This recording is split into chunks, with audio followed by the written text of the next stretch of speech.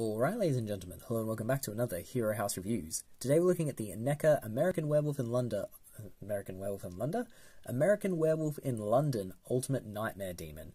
Now, this is an army builder figure, basically, for... I guess it's not a super niche movie, but it's not one that I would have thought would have been getting action figures made anytime soon. I mean, it's a great film, absolutely fantastic. I wish we'd just gotten the werewolf first. I don't know why that bugs me, but I would like to have the werewolf in hand, but I think they're making that a very dynamic, huge figure, so it's just taking more effort. And in the meantime, we have this very good figure to fill the space, and it's just a cool concept for an army builder, very different, and Neca's knocked it out of the park in terms of sculpting. I mean, all the various heads and faces are just so menacing and kind of disgusting and grotesque, but they've just nailed it. I mean, yeah, the aesthetic on this one alone. I'll show you the others in the pictures. But you can just see all the craters on the face, the helmet has some battle damage, the creases and wrinkles in the uniform, the belt, the sort of texturing there of the leather, all of it is so good, the buckle. Just a really nice, well-executed figure. Aesthetically, at least. Articulation-wise, accessories-wise, it has a load of accessories, like it comes with a knife, a bloody knife, so many heads, extra hands, like a flaming torch and guns. It's just the guns are kind of brittle, especially this one. The sort of back of this is super brittle, guys. I touched it, I looked at it and basically snapped off. So just be warned and be careful. Articulation-wise, this guy is still quite good. So the head can get some great range of motion there. It's a double ball joint, I think. So really, really good range of motion all around. Arm-wise, you don't have a bicep swivel, but you do have an elbow swivel. So that'll give you 360 degrees. Yep. The wrists are on a hinge, a good hinge. And they bend, well, the elbow bends little, pretty much 90. And you can get this up to almost 90 degrees. There is no, like, diaphragm joint, but there is a waist swivel.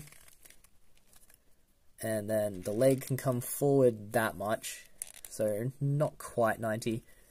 Can do a fairly good splits. You go back, not at all. Knee bends, 90. Knee is where you get your swivel as well. There is no shin swivel or anything, it's just the knee. And then you get the foot down that much, up this much, and a decent pivot. So he's not superbly articulated, Neca very rarely is. But he does look amazing. He comes with a great swath of accessories and so many extra heads. The knife has a good sheen. Yeah, really, really pretty figure in a disgusting way. But just not the most articulated. But again, that's not what you get from this line. And he moves well enough. You can still get dynamic, cool-looking poses. Just for the sheer range of accessories and the price and everything, this is definitely a 5 out of 5. Neca knocked this out of the park. And such an obscure franchise. I'm so pleased this is getting figures made. Cannot wait for the actual werewolf. Yeah, let's dive into the pictures and wrap this up. One sec. Did I say 5 out of 5? 5 out of 5. Dive into the pictures and wrap this up. One sec.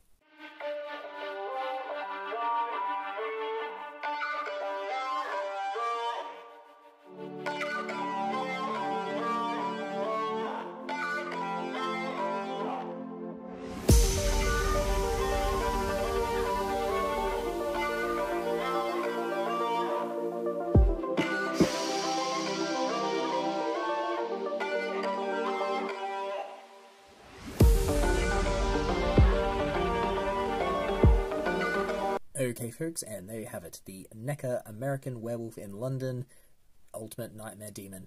So many head sculpts, extra hands, the weapons, the knives are fantastic accessories, the heads are fantastic accessories. I don't know which is my favourite, they're all so well sculpted. The body is articulated enough for you to get any dynamic pose you want, which is good. Where it falls down and why it is going to lose that 5-star rating is because the gun accessories, it just can't hold them correctly, they're quite fragile. And this is just an ongoing problem with Neca where they will throw all these accessories in and they don't actually test if they work. Which is a major bummer because why sculpt all these amazing, nice-looking pieces if they're going to be fragile or if the figure won't be able to use them? Absolute waste of your time. You're better off just giving us fewer accessories that work very well because that won't undermine the figure. Because again, I was loving this until I couldn't get him to hold the gun or the gun was just snapping off after, you know, a very light touch. So that's that. The figure is now bumped down to a 4.5 out of 5. It is not perfect. It is still very, very good, but don't make false promises, because that bumps a rating down, and it's very disappointing. So there you have it. That's it for this review, but time for the shameless self-promotion. If you haven't yet, please head on over to Amazon and pick up a copy of my book, Knaves on Waves. It is currently rated 5 stars. In fact, it's the highest rated thing with Knaves in it, in the title, in the world right now. So definitely worth your time checking out. What else? Oh, I Twitter now. So I'll post a link to my Twitter page in the description. And yeah, if you enjoy Hero House, then follow us on Twitter. That would be fantastic, thank you. And as always, you know, we've got plenty more reviews that are updated frequently. We've got Hero House, the Wreckers, Figure Fights, Top 10 lists, ranking lists, just loads of content to enjoy. So please like and subscribe, and hopefully I'll see you again. Thanks for your time, and all the best. Bye.